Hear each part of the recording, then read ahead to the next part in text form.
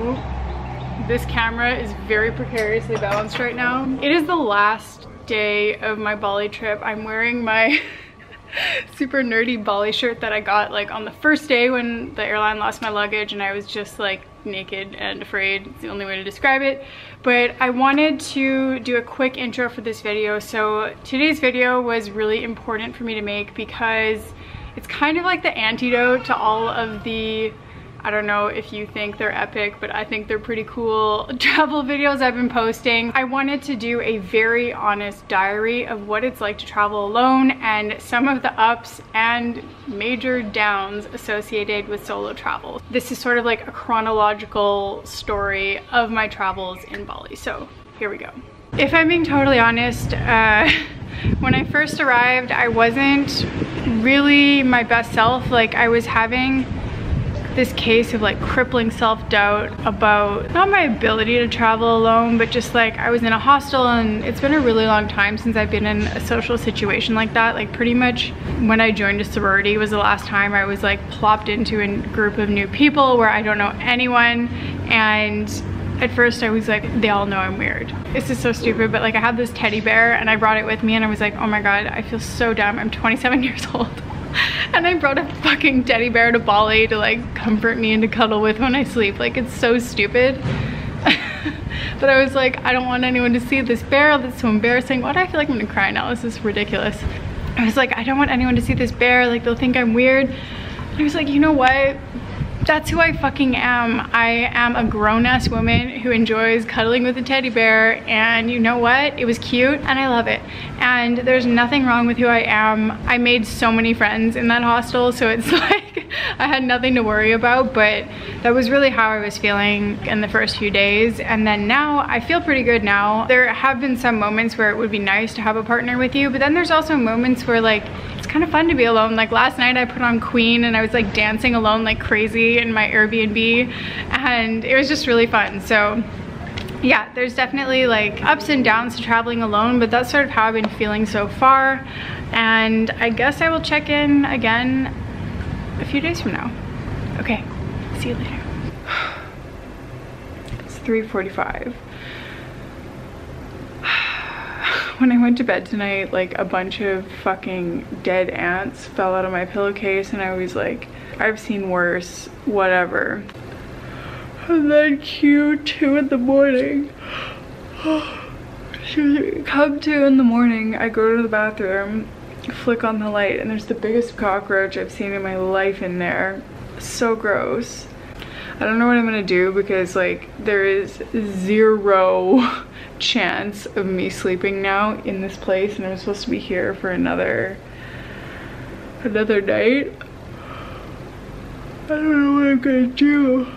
Oh, excuse me, I don't know what I'm gonna do. The joys of travel, the part that no one tells you about when you're in a bug infested room and you can't sleep and you're all alone, and it just fucking sucks.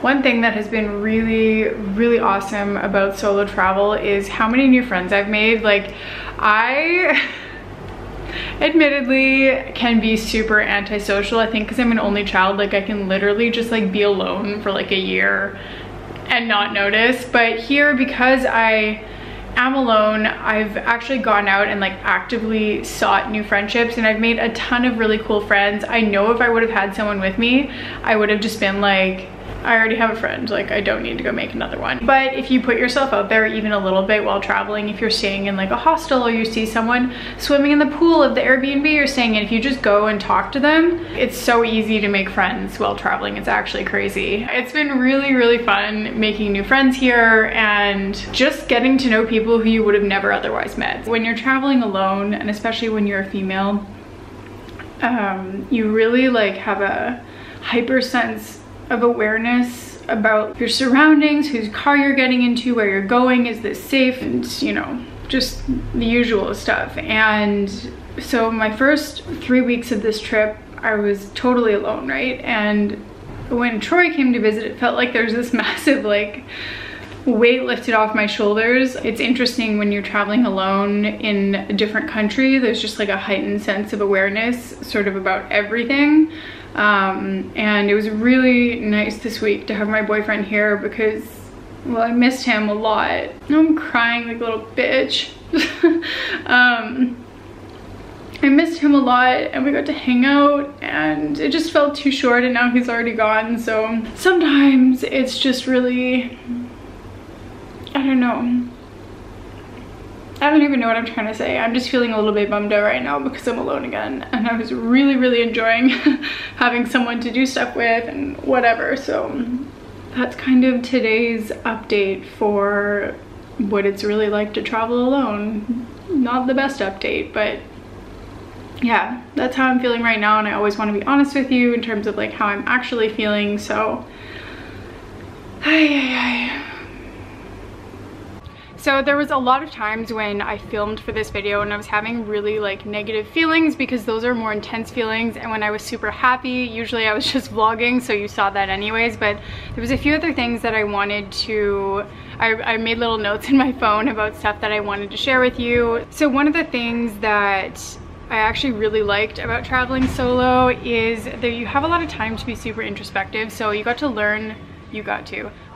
to learn a lot about myself and sort of just like learn to accept myself for who I am. I mean, not that I hadn't already, but when you really have a lot of alone time to like think, you know, like maybe too much time to think, but you have a lot of time to think, so you learn things about yourself that maybe you didn't know before. And I just kind of came to accept a lot of things about myself that before maybe I was like, oh, I should try and work on this, but you know what? We all are who we are, and that's kind of that. So that was one thing I really liked about solo travel. It's the time to just accept yourself for who you are.